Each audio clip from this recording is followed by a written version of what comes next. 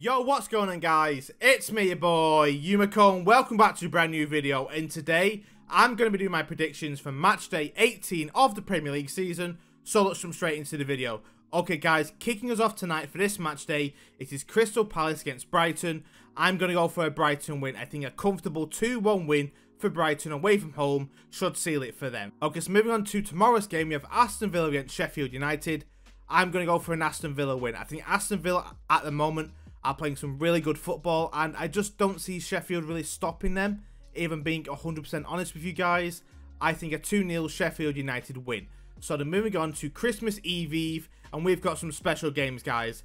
First of all, we have West Ham United against Manchester United, and I'm going to go for a West Ham win. I think West Ham will bounce back from being absolutely annihilated by Liverpool in the Cup this week. So I think a 2-1 West Ham win at home should seal it for them. So moving on to the next game, which should have been Manchester City and Brentford, but of course, seeing as Manchester City are away at the Club World Cup, we cannot play this game, so this game has been postponed and pushed forward to a later date. So then moving on to the next game, it is Tottenham against Everton.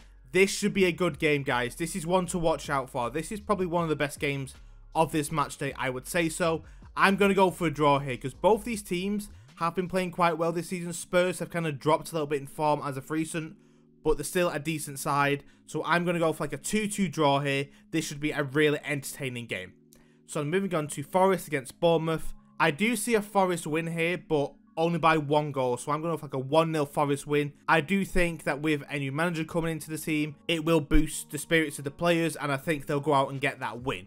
So moving on to Luton against Newcastle. I'm going to go for a Newcastle win. I think quite comfortably Newcastle should beat Luton. So moving on to the second to last Christmas Eve game, it is Fulham and Burnley, and I'm going to go for a Burnley win. I think a cheeky 2-1 Burnley win away from home should seal it for them. So moving on, guys, to the final game of Christmas Eve, and this is Liverpool against Arsenal. I'm going to go for a draw here. This should be a really good game, but I think like a 1-1 draw should be the final result, and of course a draw here will absolutely benefit City the best here, because we don't want either of these teams to get all 3 points. So I'm going to go for a draw. And then finally, guys, on Christmas Eve, we have Wolves against Chelsea. I'm going to go for a Chelsea win. I think a 2-1 Chelsea win away from home will be good enough for them. So, guys, here's the quick recap. Okay, so we have a Brighton win, an Aston Villa win, a West Ham win, a draw between Spurs and Everton, a Forest win, a Newcastle win,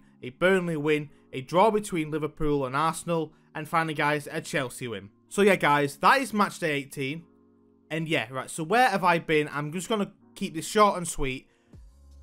I've not been making videos for about 2 to 3 weeks now, I think.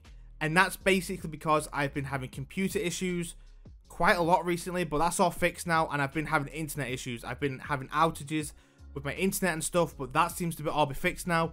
So I should be back making videos a lot more frequently, and I should be back to posting all the videos I used to post before I had computer and internet issues. Now, if I don't make another video before Christmas, I just want all you guys to have a wonderful holiday season. Please be careful when you're out and about with friends and family and stuff. Please be responsible and all that good stuff. And I will catch you all after Christmas and into New Year. And we shall be taking 2024 on straight first, head first, taking this year on, and we're going to do some great things. I would hope so anyway. So yeah, guys, that's it for me today. I hope you have enjoyed this video, and of course, I will catch you all on the next one. Goodbye.